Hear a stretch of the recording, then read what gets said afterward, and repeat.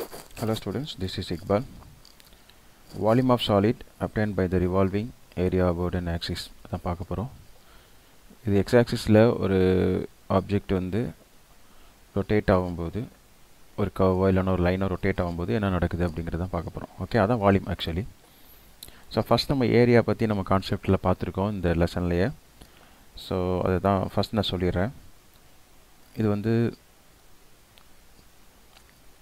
x ஆக்சிஸ்னு வச்சுக்கலாம், இது y ஆக்சிஸ்னு வச்சுக்கலாம். சரியா? ஓகே, இதில் ஒரு லைன் எடுத்துக்கலாம். நம்ம ஒரு கர்வ் எடுத்துக்கோம். சரியா? இந்த மாதிரி கர்வ் இருக்குன்னு வச்சுக்கலாம். ஓகே, ஸோ இதில் வந்து நான் என்ன பண்ணுறேன்னா ரெண்டு ஏரியா லைன் எடுத்து லிமிட் எடுத்துக்கிறேன். x equal to ஏலேருந்து x equal to b இந்த மாதிரி எடுத்துப்போம். ஸோ இதோட ஏரியா எப்படி கண்டுபிடிப்போம் அப்படின்னா, நம்ம இதில் நிறைய ஒரு ரெக்டாங்கிள் ஃபார்ம் பண்ணுவோம். சும்மா ஃபார் எக்ஸாம்பிள் நான் ஒரே ரெக்டாங்கிள் மட்டும் ஃபார்ம் பண்ணிக்கிறேங்க. சும்மா ஃபார் எக்ஸாம்பிளுக்காக தான் இதை ரெக்டாங்கிள் ஃபார்ம் பண்ணிப்போம். ஓகே, இதோடைய லென்த்து வந்து என்ன இருக்குன்னா, இது எக்ஸ்ன்னு கொடுத்தோம்னா இது எஃப் ஆஃப் எக்ஸாக இருக்கும். இது எக்ஸ்ன்னு கொடுத்தோம்னா இந்த இடம் என்னவாக இருக்கும், எஃப் ஆஃப் எக்ஸாக இருக்கும். இதோடைய பிரெட்த்து வந்து நான் என்ன பண்ணுறேன்னா dxன்னு எடுத்துக்கிறேன். இதோடைய பிரெட்த்து வந்து dx அப்படின்னு எடுத்துக்கிறேன். டெல்டா எக்ஸ்னு எடுத்துக்கலாம், dxன்னு எடுத்துக்கலாம். சரியா? ஓகே, ஸோ இதோடைய ஏரியா ஏலேருந்து b வரைக்கும் இதோடைய ஏரியா எப்படி இருக்கும் அப்படின்னா, கான்செப்ட் ஏற்கனவே பார்த்துருக்கோம். Integration of a to b, அது எஸ். இது வந்து இன்டகிரேஷன் அப்படிங்கிறது என்ன அர்த்தம்னா எஸ்ன்னு அர்த்தம். Some of the area of the rectangles between a and b. எத்தனை ரெக்டாங்கிள்ஸ் இருக்கோ எல்லா ரெக்டாங்கிளோட ஏரியாவை ப்ளஸ் பண்ணால் வர்றது தான் என்ன சொல்கிறது, இன்டகிரேஷன் அப்படின்னு சொல்கிறது. அப்போ நிறைய இது இருக்குமா. ஸோ அதோடைய ஏரியா என்ன formula, L into B. L அப்படிங்கிறது இதுதான் எல். எல்லுங்கிறது என்ன, ஒய் ஆக்சிஸ். அப்போது எஃப் ஆஃப் எக்ஸ். பி அப்படிங்கிறது இங்கே டிஎக்ஸ் இன்ட்டு டிஎக்ஸ். இதைத்தான் நம்ம என்ன சொல்லுவோம் அப்படின்னா ஏரியான்னு சொல்லுவோம். Okay, F of X dx நம்ம போட்டிருக்கோம். Y டிஎக்ஸ்னு போடுறோமா, Y dx F of X டிஎல்லாம் ஒன்று தான்.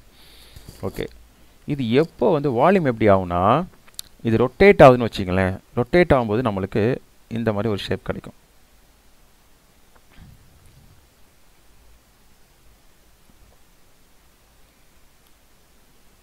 இந்த மாதிரி ஷேப் கிடைக்கும். ஸோ இது ரொட்டேட் ஆகும்போது இதுவும் சேர்ந்தாலும் ரொட்டேட் ஆகும். இந்த ரெக்டாங்கிள் ரொட்டேட் ஆகும். நான் ஃபுல்லாக போடலை, இதை மட்டும் சொல்லி காமிக்கிறேன். ஃபார் எக்ஸாம்பிள் இது இப்படி ரொட்டேட் ஆகும். அப்போ இதுவும் ரொட்டேட் ஆகும், இந்த ஏரியாவும் ரொட்டேட் ஆகும். அப்போது இந்த ஸ்ட்ரிப் இருக்குல்ல, இந்த ரெக்டாங்கிள் ஸ்ட்ரிப்பும் அதே மாதிரி எல்லாமே ஈச் அண்ட் எவ்ரி ரெக்டாங்கிளும் என்ன ரொட்டேட் ஆகும். இந்த ரொட்டேட் ஆகும்போது நம்மளுக்கு எப்படி கிடைக்கும் அப்படின்னா, இது பார்க்குறதுக்கு இந்த மாதிரி கிடைக்கும். சாரி,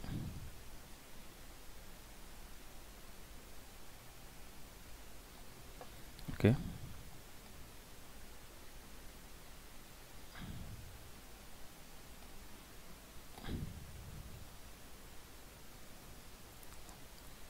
ரொட்டேட் ஆகும்போது நம்மளுக்கு இப்படி கிடைக்கும்,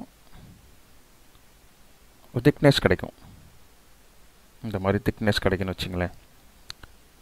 ஓகே, இது அந்த சைடு உள்ள திக்னஸ். ஓகே, இன்சைடு, இது வந்து அவுட் சைடுன்னு வச்சுக்கோங்க. இது வந்து out side.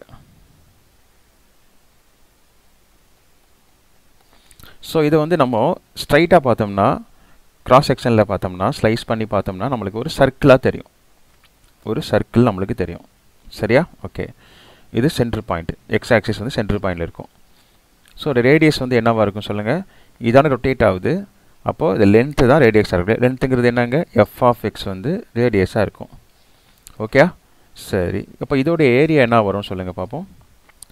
Area of circle என்ன ஃபார்முலா, பை ஆர் ஸ்கொயர் நம்ம படிச்சிருக்கோம். அப்போது பை ஆருக்கு பதில் அங்கே என்ன இருக்குது, எஃப் ஆஃப் எக்ஸ். அப்போது எஃப் ஆஃப் ஸ்கொயர். சரியா நான் சொல்கிறது? ஓகே, அப்போது நம்ம வந்து F of X equal to ஒய்ன்னு எடுத்துக்கிட்டோம்னா நம்மளுக்கு என்ன கிடைக்குங்க, பை ஒய் ஸ்கொயர் அப்படின்னு சொல்லிட்டு கிடைக்கும். சரியா? ஓகே, அப்போது இதில் ஒரு ரெக்டாங்கிள் தான் இருக்குமா அப்படின்னு கேட்டால் இல்லை, நிறைய ரெக்டாங்கிள் இருக்கும். ஸோ அதோடைய அப்போ எல்லா ரெக்டாங்கிளோடைய வால்யூம் ஏரியா வேணும்னு சொன்ன வச்சுங்களேன். சரி, ஃபஸ்ட்டு நான் வால்யூமாக மாற்றிக்கிறேன். அப்போ வால்யூம் எப்படி வருது அப்படின்னா,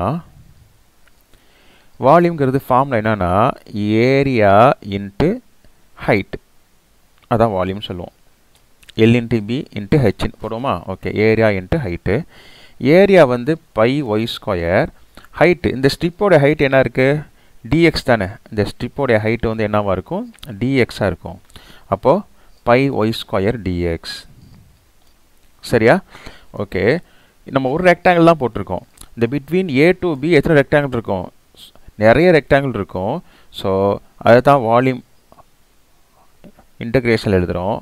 some of the volume of the rectangles எதுலேருந்து இது வரைக்கும்? லிமிட் ஏலேருந்து பி வரைக்கும் பை ஒய் ஸ்கொயர் டிஎக்ஸ். இது வந்து நம்ம இப்படி ரொட்டேட் ஆகினா நம்ம இந்த மாதிரி formula about the X axis. Y axis rotate ஆனிச்சுன்னா இதே நீங்கள் என்ன பண்ணோம்? பை அங்கே ரேடியஸ் வந்து என்ன ஆயிரும்? எக்ஸ் ஸ்கொயர் ஆயிரும் இன்ட்டு டிஒய். That's all. புரிஞ்சிருக்குன்னு நினைக்கிறேன்.